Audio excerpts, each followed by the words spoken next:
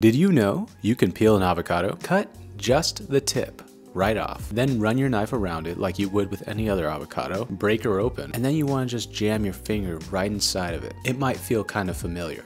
Or use a spoon if you'd like, and the skin should peel right off. This is a great method if you want to get some nice clean slices on your avocado. Just look at the presentation on this tuna o toro roll. And if you subscribe, I might just jam my finger in your avocado.